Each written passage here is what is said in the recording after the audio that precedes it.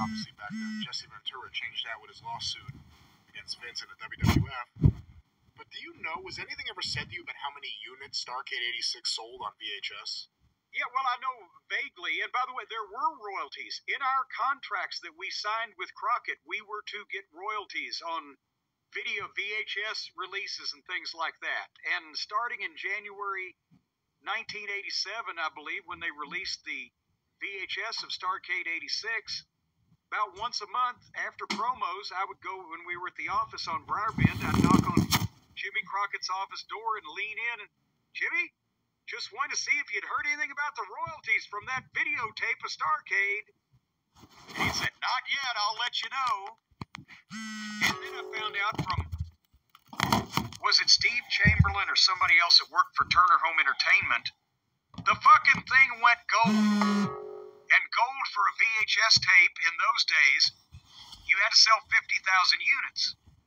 And I'm pretty sure that our Starcade VHS went gold before anything that Vince released on VHS.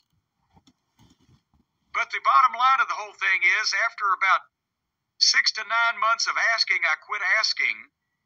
And when we started renegotiating in, what was it, March or April of 1988 for a new contract, I brought that up to Jimmy. You know, we're supposed to get those royalties.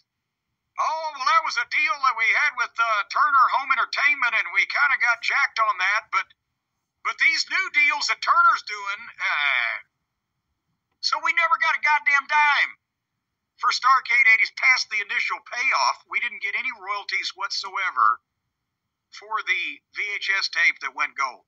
And that was their best-selling video by far ever, because yes, when I was a kid, even here in, like, you know, well, not here, I'm in New Jersey now, but in New York on Long Island, that was the one Crockett/WCW video you found everywhere. Yeah. And that commercial played weekly on TBS in front of millions of people for months and months and months.